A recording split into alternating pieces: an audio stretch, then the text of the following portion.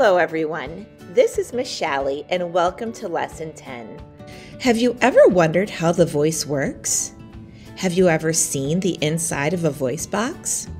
Have you ever wondered how professional singers sing so beautifully?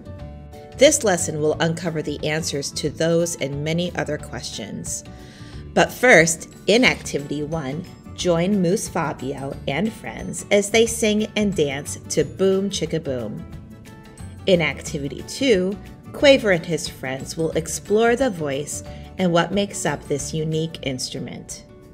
In Activity 3, you'll review what you have learned about vocals so far with Q-Lib's vocals. Tap on the image and select Single Player. Complete the sentences by dragging the correct words to the blanks.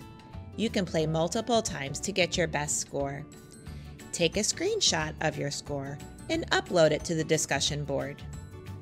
In Activity 4, you will try to find the soprano voice from 3 different classical pieces of music. Remember, the soprano is the highest sounding voice. Tap on the image and press play to listen to each piece. Decide which one features a soprano singer. Is it song number 1, 2, or 3? Write your answer in the discussion board. That's all for Lesson 10. This is Miss Shally, and I'll see you soon.